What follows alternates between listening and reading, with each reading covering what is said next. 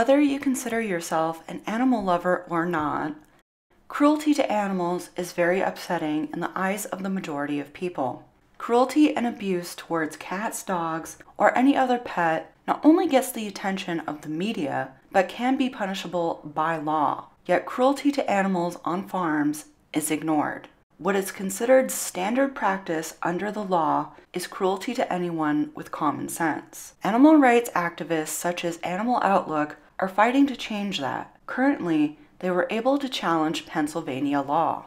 In Pennsylvania's legal code, the ability of private citizens to challenge government officials' decisions not to prosecute, Animal Outlook was able to circumvent the invisibility and set new precedent for animal law. Animal Outlook presented a list of 327 incidents determined constituted animal cruelty, aggravated cruelty, and neglect under Pennsylvania law, many of which were captured on video.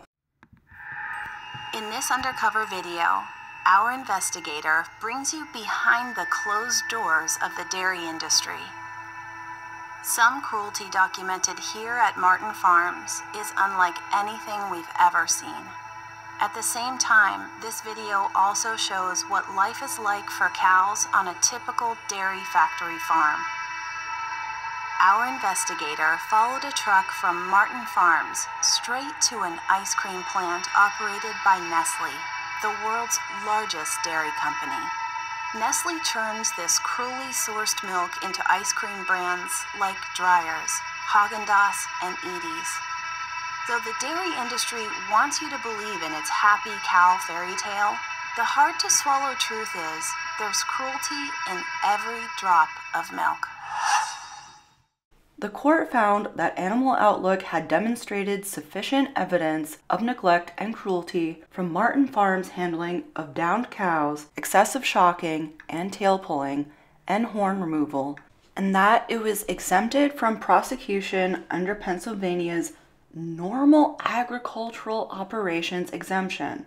Under Pennsylvania Right to Farm Act, it states that agricultural operations often become the subject of nuisance suits and ordinances. As a result, agricultural operations are sometimes forced to cease operations. Nuisance suits are often, a nuisance. Yet why is needless suffering to an animal, such as painful dehorning practices, seen this way? For a plaintiff to successfully sue someone for creating a public nuisance, he must be able to prove all the same facts that pertain to a private nuisance lawsuit, as well as the following. And the thing that I would like to highlight here is that any potential usefulness that the defendant's behavior may have provided is outweighed by the severity of harm he has created.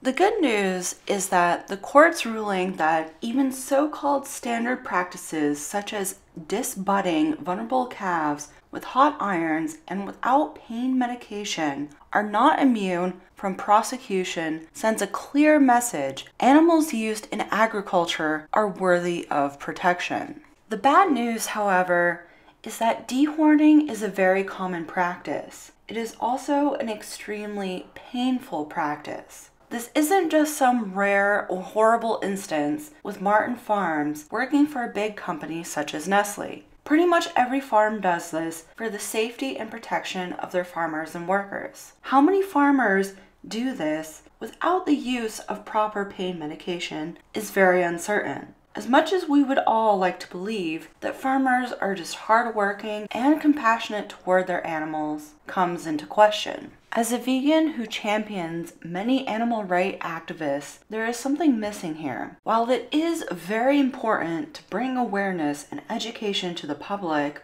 on these issues, it is only the first step. The second step is to fight the legal and political systems within your local area. I'm not going to sit here and pretend to know all the legalities of fighting the system. If you, me, and other activists are going to make any real changes, we need to research, educate, and understand the dry and often bureaucratic systems in place.